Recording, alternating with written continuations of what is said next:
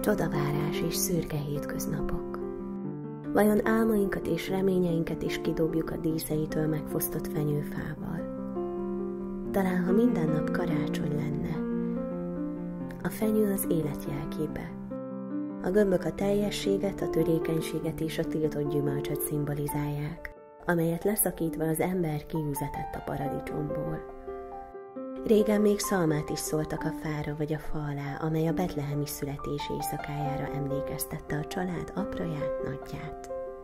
Az angyalkák azokat a küldötteket idézik fel, akik a pásztoroknak hirdették ki az egész nép örömére szolgáló jó hírt.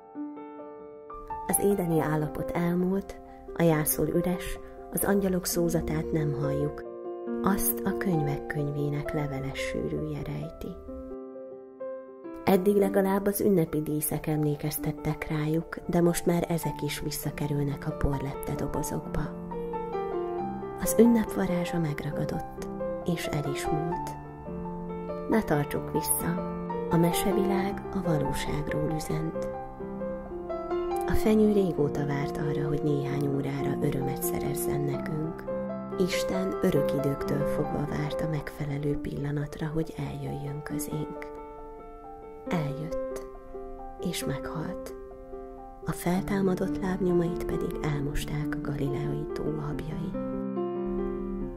De ő most is vár, és hamarosan teljes pompájában tér vissza.